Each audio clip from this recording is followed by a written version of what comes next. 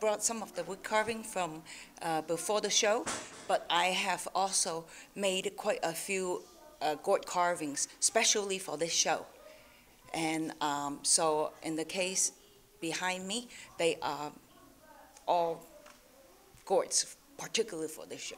These gourds are gourds that I grew in my garden in Takoma Park. So I thought that would be interesting hometown combination of artwork as well as the products from the garden. I do weavings, including interesting items for people, maybe their dress or a family heirloom. Like I have a dress, a red dress back there. That was one of my ancestors that I wove into a piece. It's the kind of thing that maybe you have something in a closet and you think, wow, I really wish I could look at that more often than once a year when I go through my stuff.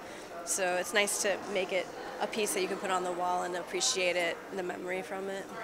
I have photographs of botanical specimens, and I like to photograph things mostly after they've dried, and so they don't really resemble the plants that you think of. Like I have some Japanese iris over there that are the dried pods.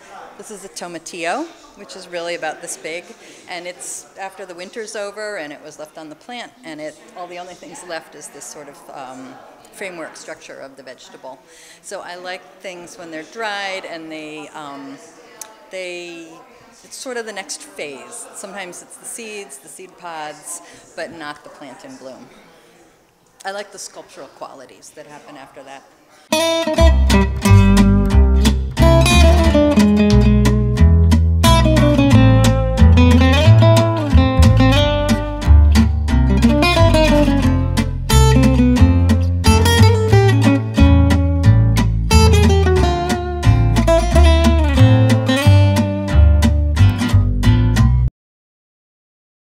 When I come up with an idea, I will go over and with a vision in my head, I look at them almost like a beauty pageant and keep looking at them and see which one has the shape and also the flow that will fit with the subject matter better.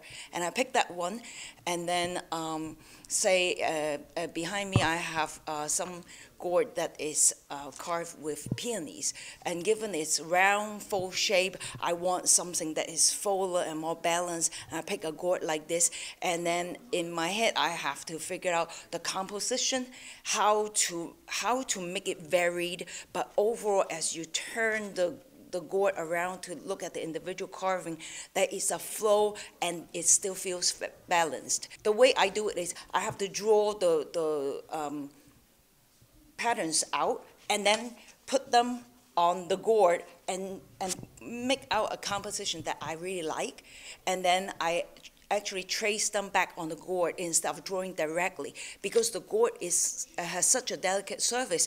If you draw it over and over and correct, actually you can damage the surface. After drawing, then I carve all with one knife.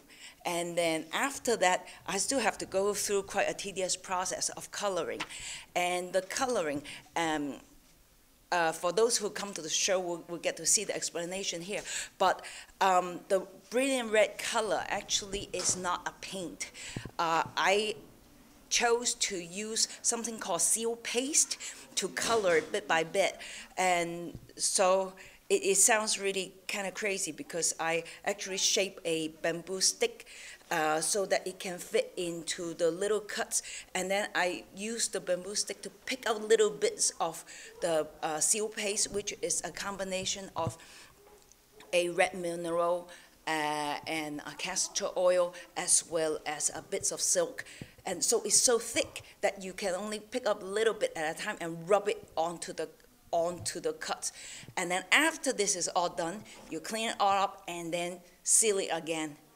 And so it really takes a very long time. The technique is really about using what I have on hand. I have a lot of performance clothing, so if I find that one of my favorite dresses has a hole in it, maybe a pink psychedelic dress or something, I'm going to want to use that fabric because it's really beautiful and special to me. So then I try to match, oh, I have a green sock, I'm going to throw that in there, you know, something like that. I photograph them digitally, And I do like to photograph things very up close, like this one right here is this big, but in reality the tomatillo is this big. So I like photographing things up close so that it makes you take a really good close look at things that you might not otherwise look closely at. And I print them digitally. I print them on a Japanese paper. It's called kirikata. It's a Gampi paper. And I like the quality that that gives. It's not a slick photograph. And it's a paper usually used for printmaking, so it's not a photographic paper.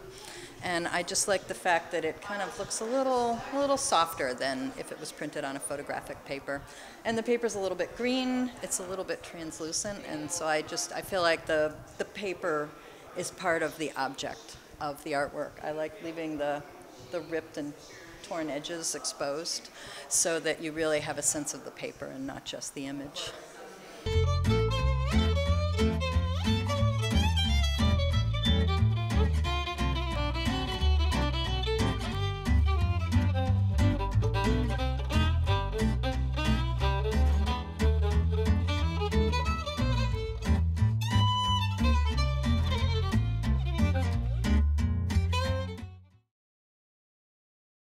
Takoma bark is so special to me.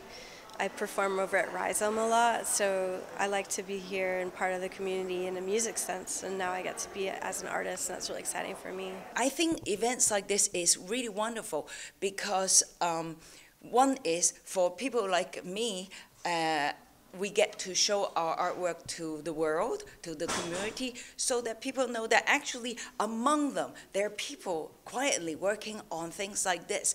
We may not be like earth-breaking artists, but we look at the world a certain way and try to create something of beauty, of value.